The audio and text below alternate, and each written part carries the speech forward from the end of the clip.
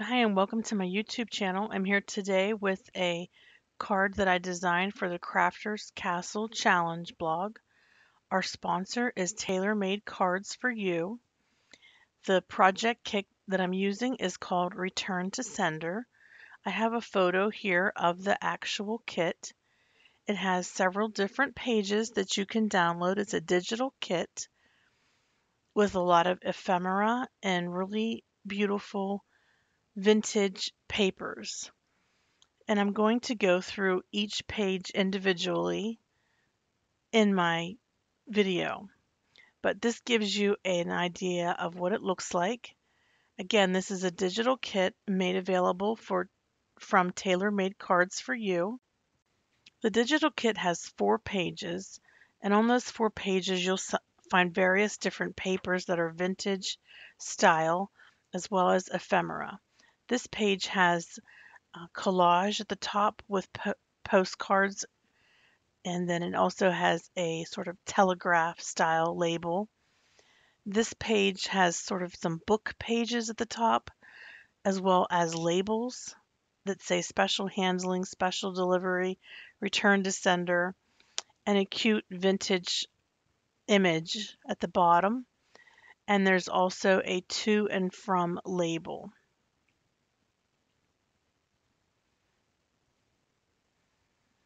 The page that I'm flipping now has 2 different vintage pages. The one looks like a stationery. It says "My Darling" at the top, as if somebody was writing a letter. It has a little calendar in the corner. And the other looks like a collage of various different letters, as well as some little labels that say airmail.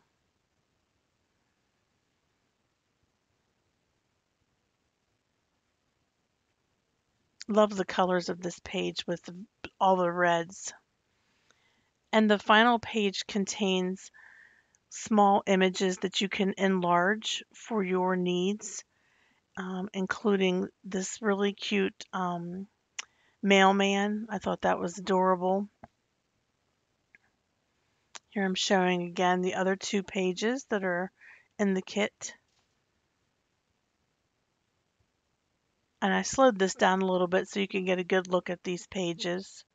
While I'm doing this, I am going to let you know that there's a link below in the description box for the Crafters Castle Challenge blog, which is a monthly challenge blog. The theme is anything goes. The prizes are open internationally as well as US. The idea on the Crafters Castle Challenge blog is that it is for all types of crafts and all skill levels. There's a prize every month sponsored by Tailor Made Cards for You. Check out the Crafters Castle Challenge blog so that you can see what the prize is this month.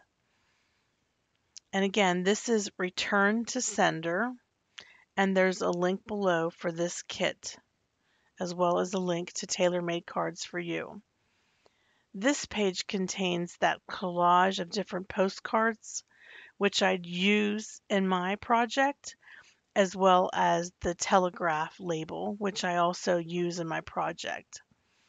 And this page, I guess you would call it ephemera, but you could certainly edit these in your computer and make them focal points of your cards or projects.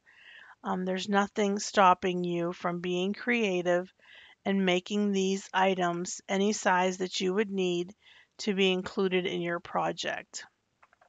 Lots of great possibilities with this kit. Some of the images on this last page which stand out to me include the Western Union telegram blanks. So it looks like it's a cover from a pack of telegram blanks. And then there's 2 different mailmen on this page. This guy is delivering a letter, and the other one is putting the letters in the mailbox. Lots of great images that you can use, and you can edit them on your computer to make them the size that you need. So for my project, I created a trifold card, which reminds me of a stack of letters on top of each other tied together with a piece of string. That reminded me of the mail, and return to sender being something that you would see in the mail. But my card opens up accordion style, you can see here, and it is layered on top of my card base. And it opens up, and you can use the inside as well for decorating with the images in this kit. But I really like the feature of how it ties shut, and you can use any kind of string or ribbon that you'd like, but this is just a piece of twine, and it just reminds me of several letters stacked on top of each other and tied together. So for my card that I'm demonstrating, I have some Tim Holtz paper, and I picked this greenish color. Well, it looks like leather. I know it's hard to see in the video, but it's got a nice, um, deep tone. My original card that I made sort of was a lighter color, and I wanted there to be more contrast in my project, so I picked this darker color. Now, this is an important piece of the project, and it is a 12 by 12 piece of paper. Now, I'm going to cut this to 5 by 11. And I have here my trimmer as well as a piece that I cut out earlier, and it is 5 by 11. So I go ahead and I trim off 1 inch. Since this is 12 by 12, I'm just going to trim off an inch once I get everything lined up here and perfect. Okay, so we've got that cut down.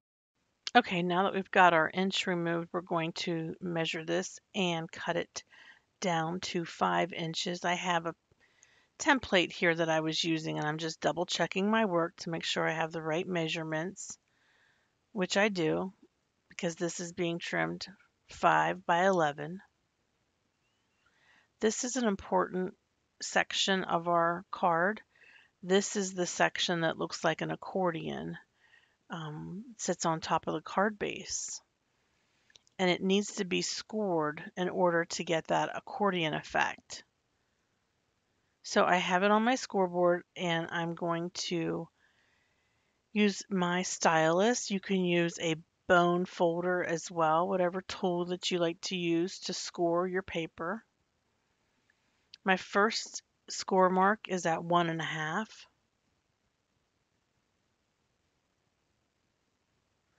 My second is at 3 inches. And again, this is just my little template. I'm just using it to make sure that I'm scoring at the right part, the right section. So this is 3 inches. And then 5.5. This one is the most difficult for me to score because it's where my scoreboard folds in half.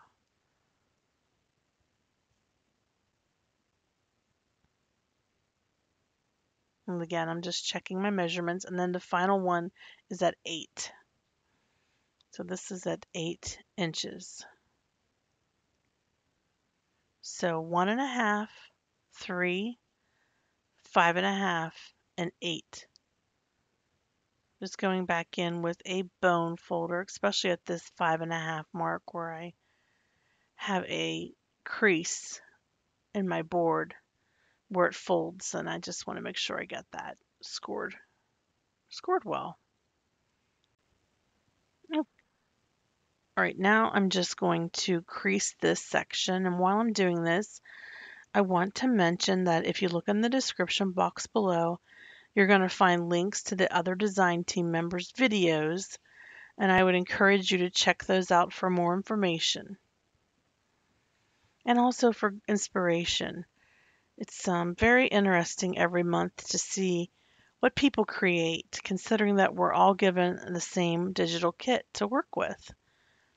And it really is interesting because everybody makes something unique. I'm just taking my bone folder and scoring that so that we have nice crisp folds. And again, this is the little accordion section that sits on top of the card base. And this is the section that folds out and basically is why this card is called a triple fold out card. I have one more line that I need to score here.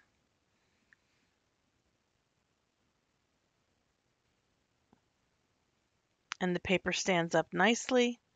That is how it's going to be on top of the card base. You can see there, creates the accordion with the triple fold, and this section will be decorated with papers from the kit. Okay, now that I have my accordion section done, I'm going to grab another piece of the paper from that Tim Holtz pack. This is a real nice plaid, and it matches perfectly with the accordion fold section, obviously, because these papers come from the same pad. And this is going to be our card base. This is going to be just a normal sized A2 card base. 8.5 by 5.5 would be my trim size. Once I have it trimmed to 8.5 by 5.5, I would fold it in half and crease it, and that's going to give me my base. Yes, it is a traditional A2 size card with measurements of 4.25 by 5.5.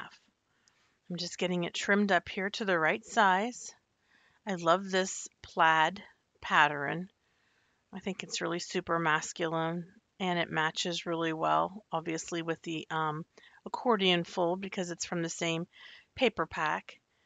I think it looks really nice, and I'm going to be next putting some of the pattern paper that came with this set on the card base.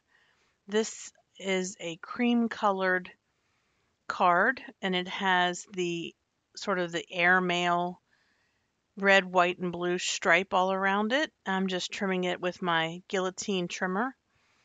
I love my guillotine trimmer. It really is great for getting nice close cuts when trimming things such as this. Now I'm taking the other pattern paper that's in this. This is that collage, sort of postcard collage, I would call it, piece of paper. And this will be trimmed to go and tuck inside the folds of the accordion piece. And so what I'm doing is each piece will be 4.75 long. The first piece is 4.75 by 2.75. The second piece is 4.75 by 2.25. The first piece, you see I put it there on that first fold. That first piece is 4.75 by 2.75. Second piece that I just tucked in is 4.75 by 2.25. And this next piece will be 4.75 by 1.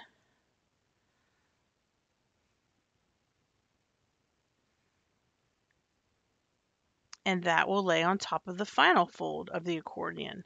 So you're just basically tucking in some paper inside the folds. I have this cute telegraph note card that I'm going to adhere to the inside of my card. So this is where the person who is sending the card could write a little note. And I think it's super cute and it goes very well with the theme. I'm zooming in a little bit here. You see I have that sort of airmail piece already glued down to my card base. And now I'm just gluing these panels into the tucks of the accordion fold. Gives you a better look at how nice this paper is. It just has really cute like postmarks on it and stamps. And this gets glued to the card base. And then I'm going to put an acrylic block on top of that to give it some weight, hold it down so that it sticks. This is my sentiment. It says adventure. And this die is from Gemini. What I have here are sticky grid dots. They're basically adhesive, sticky sheets. And what I'm doing is putting my sentiment inside and then burnishing it with my hand. And then slowly I will peel the sentiment off and then stick it to my shadow. This has been a really nice product that I have discovered through Scrapbooking Made Simple. It's really great for this type of sentiment.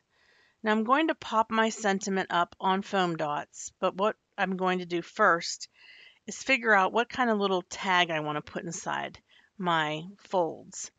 I was going to go with special delivery, but then I changed my mind and went with the stamps because I think with it being the canceled postcards inside, I thought the stamps went very well. You could easily decorate all of these little panels with whatever tags you would like. And here I'm putting the foam dots on my sentiment, leaving a gap in the middle because that's where the string's going to go. It's going to go under the sentiment. You don't have to use a sentiment. This word adventure I thought went very well. I put it with black shadow and rose gold foil cardstock. I'm trying to figure out what ribbon to use. At first I grabbed this really cute sort of tan with red and blue stars ribbon. I like it because it matches so well with that airmail theme. But in the end, I do pick a different ribbon. And by the way, when you do cut your ribbon, you'll want it to be about 18 inches. So what I actually end up going with is the little stamps, putting them inside that fold so that they peek out a little bit and they can be seen from the top. Not basically, they're not tucked all the way under. You know, they stick out just a little bit. The one stamp is blue and the other is maroon. And I end up going with this baker's twine that's blue and white instead of the ribbon. Partially because I had trouble tying that ribbon. The baker's twine is so much easier to tie. I have a list here of words. This came from a card kit a while ago. I do not know the brand of these words, but I picked out the word the traveler. Thank you for watching my video today. I hope you like the cards that I made. I really think my second card is a standout. I like the way that the colors all tie together. Here it is with the accordion unfolded. I actually made this a landscape card. The first card was more of a portrait card. But you'll see here how that baker's twine came together and tied those colors, I think, together very well. Thanks again for watching, and don't forget to check out the Crafters Castle Challenge blog and enter your project for a chance to win a free digital kit from TaylorMade Cards for You.